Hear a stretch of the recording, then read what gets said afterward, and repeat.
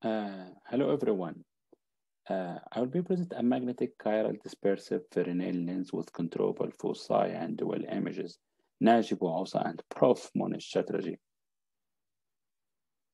So we study the chiral material. So we study the reflection and transmission across a chiral ACC interface by assuming the second medium to be a chiral. So this means we modify the constitutive relation, and we know there is 4 chiral wave number, 2 forward, 2 backward. So we apply the 2 forward propagation, assuming the polarized incident field. So we have 2 reflection wave and 2 transmission wave. Left circular polarization LCP, right circular polarization RCP, and by assuming the second medium to be lossy, so that means we have dielectric losses. And those are the equation that we get for the Fresnel coefficient. And then we have the Snell's law under the chirality, where the Snell's law is become dependent in the chiral. However, theta T1 and theta T2 are the angle transmission, and MB1, MB2, the magnetic phase index.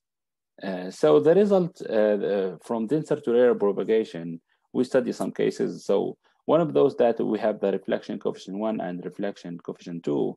We can see here there is anomalous Brewster angle. And we can see by changing the kappa value is shifting to the right in the RCB mode. However, it's shifting to the left in the LCB mode.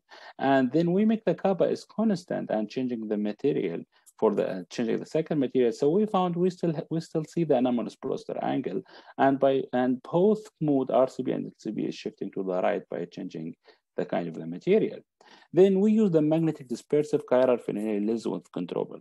So we use this as application to study the behavior of the chiral material, where the alpha is incident angle and the beta is the transmitted angle, and the R is the radiance.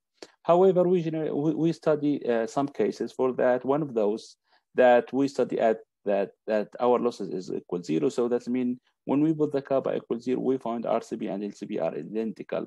And but when we make a changing the value of the kappa, we found that there is different for RCB, LCB by assuming the focal length is constant to study the behavior for the angles. And also for the second table that we change the value of the kappa and to study all the behavior for that. So in the full paper, I will be show all the graph and all the table for all the cases. And this is my reference. So I would like to thank you today.